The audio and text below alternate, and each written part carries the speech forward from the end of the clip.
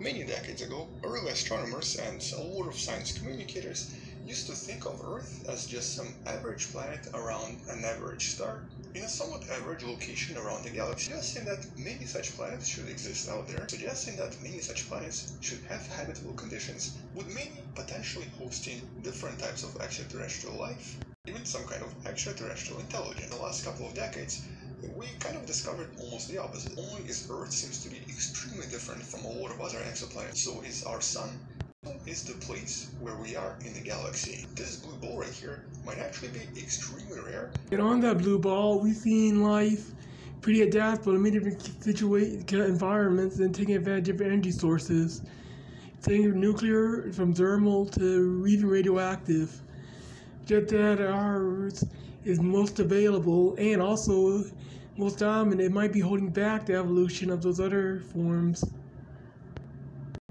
And with nearly 10,000 planets already identified and more or less confirmed by various missions, this actually makes it a pretty rare object. Nevertheless, there are some exciting planets that have been discovered so far that do have a slight chance to be maybe habitable and even potentially somewhat Earth-like, hosting liquid water on the surface as well. How wonderful were some new discoveries. And the first planet I wanted to take a look at was only found approximately a few days ago from when I'm making this video. Discovered by the TESS telescope and known as the planet TOI 1452b. TOI here stands for TESS Object of Interest, a planet that's very likely approximately 100 light years away from planet Earth, and was actually missed by some of the earlier surveys because this planet is located in a binary star system, and so some of the first observations did not actually recognize this to be a planet. And that's because normally in a binary system, as the two stars orbit around one another, they actually do produce quite a lot of dips, and these dips can kind of look like planets and can actually sometimes fool the scientists. And so in this case, the smaller dip around one of the stars was not seen right away. And in this case, these two stars also orbit around one another relatively closely, around 97 AU, which means that telling anything apart here is kind of difficult. But following a thorough analysis, one of the teams from Montreal was able to identify another dip around one of these stars. A dip that was caused by some kind of a planet that's about 1.6 times the size of planet Earth, orbiting around the star every 11 days. And normally this would be a problem, but in this case, because the star is a red dwarf, it actually places this particular planet right in the habitable zone of the star system, which of course means that it has a very high chance to potentially have liquid water on the surface. But once again, because this is a binary, it actually is possible to use some of the variations in the orbits to then also determine the mass of this planet, which is what the scientists were able to do. In the process, discovering that this planet is maybe about 4.8 times as massive as planet Earth, which intriguingly gives this particular planet very similar density to the density of planet Earth, around 5.6 grams per centimeter cube. Earth is about 5.5, which actually implies several things. First of all, this is a relatively dense object and is a terrestrial object, not some kind of a gas giant or some kind of a gas planet. But because of its relatively high mass, it also has a very high chance to potentially contain a lot of lighter materials as opposed to metals or different types of silicates. In other words, it implies that this particular object has a very high chance to be some kind of an ocean world. So, kind of like one of the moons of Jupiter or Saturn, such as Ganymede right here, that has a very large ocean underneath, with about 30% of everything here being water, except that in this case it's a much bigger object. It's a planet that's even bigger than Earth.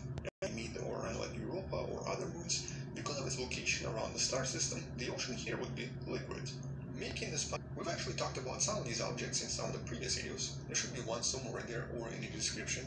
But in a nutshell, this planet right now has the highest chance of having a really huge ocean on the surface. So potentially another interesting also include moons. Telescope that can either confirm this or discover something else really intriguing in the process. Something we might learn about in the next potential moons as well. That's planet number 1. Then there's another planet that was recently found, I guess about a week ago, described in a paper that you can find in the description. This one is known as Ross 508. And once again, this is some kind of a super Earth. Essentially a planet that's bigger and more massive than Earth by just a little bit, but not enough to be a gas giant. And so this planet, Ross 508b, is actually much closer, about 37 light years away from us. But what makes this planet interesting is the fact that it seems to have a very unusual orbit, where it essentially enters and then exits the habitable zone of the star.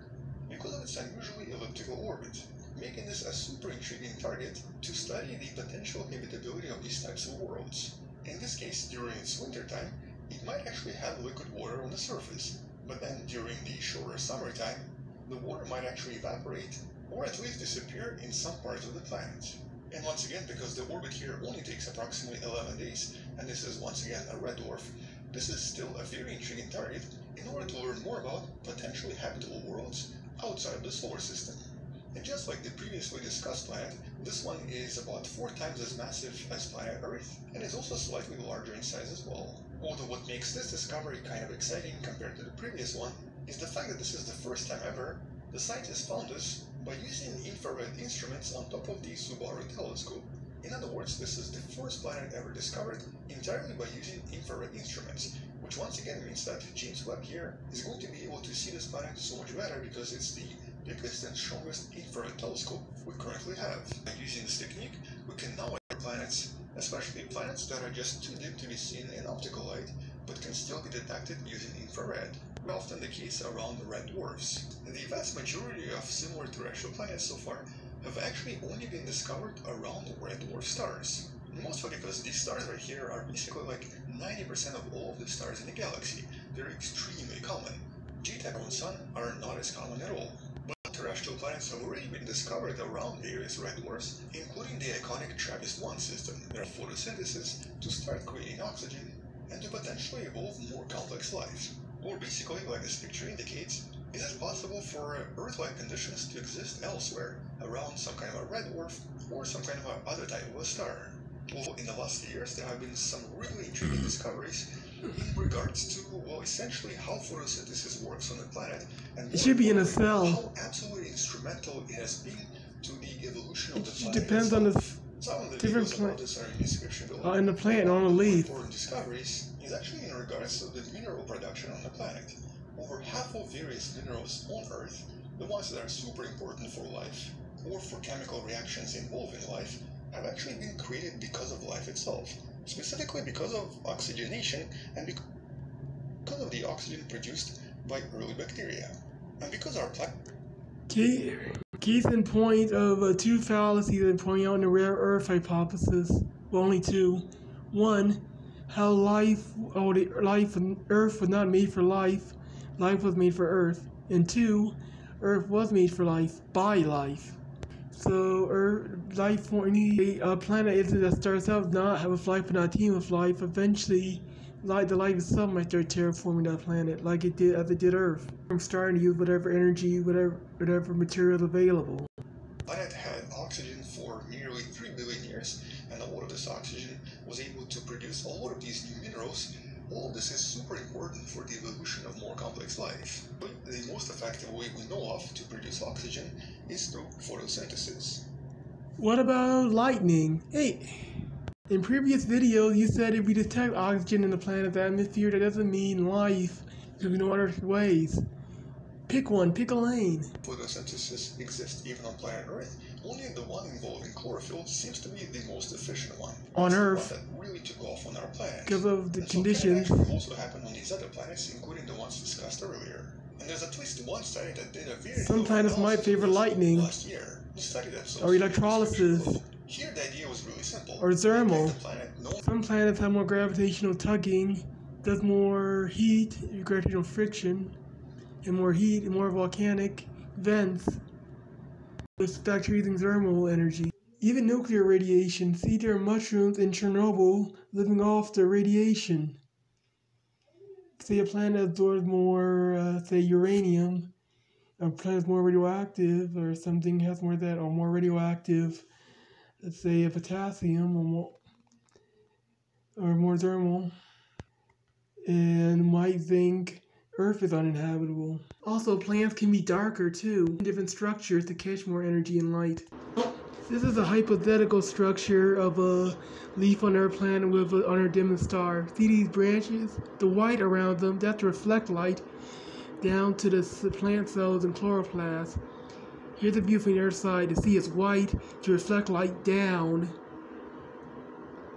This also might work best on a tiny log planet around a dim star, where no breaks, so it can use every minute. Well, actually, no, break, they're exhausted. Like, no time where there's no sun available. Sunlight is always available, so it can take its time. So again, a different, it doesn't have to be our particular set of coincidences, could be a different set of coincidences. Another fallacy in rare earth hypothesis. What is your different set of coincidences? Study that's also 442b, an exoplanet discovered back in 2015, and an exoplanet that's still believed to be most Earth-like object with the highest chance for potentially habitable conditions. Approximately 1.3 masses of planet Earth and about 1.3 times larger than Earth. But more importantly, a planet orbiting a star known as a K-type star. A type of a star that's a little bit hotter than a typical red dwarf, but not as hot and not as massive as our own Sun. These are actually slightly more common as well. And these stars usually are able to live at least to calculate the amount of photosynthetically active radiation, PAR as it's also known. That depends on how much the cell can catch. Star. Because even if the star is really bright, but it's not able to produce just the right amount of light for photosynthesis to actually, the chance for any complex that depends on the cell structure itself. It would still be power. That's also not as common as a red dwarf. Planets around red dwarfs, which have roughly around a third of the temperature of the Sun, could not possibly produce enough energy to even activate photosynthesis. Wait, before you were just saying we should rule out red dwarf because they release too much radiation. Again, pick a lane already. You have like opportunistic life that actually thrives on the star's outbursts, stores all that extra energy. Gets bacteria living underground with probes reaching the surface to catch any energy when it becomes available. And the dirt protects the main cell and DNA. You have creatures like Cork, with its bodies made of rock, that actually protect the organic cells beneath. Or that Star Trek. Again, even if you can't replace carbon with silicone, that creature can incorporate more silicone or other materials to protect themselves from radiation, and you perhaps use it when it becomes available. In the study, they actually studied 10 potentially habitable exoplanets known to us around different kinds of stars, and unfortunately failed to find a single match for Earth-like conditions or Earth-like atmosphere. What kind of atmosphere did they find? Hydrogen sulfide, which is produced by life? Different atmospheres that are usually produced by life? So early on planet Earth, we kind of expect to find it at least possibly somewhere. Some of the K-type stars, including this planet, Kepler 442b, still have a chance to have maybe some photosynthesis on Earth. It might be possible for some of the life here to create photosynthesis using lights around 800 nanometers or infrared light, but at the moment we don't really know of any such organisms on planet Earth. Yes, we do. From the bottom of the ocean from thermal bacteria, radioactive bacteria, and those mushrooms. I don't know if they use photosynthesis. They're mushrooms, they're protists. You know bacteria. Also electrolysis. They're producing water, free oxygen from water using electricity.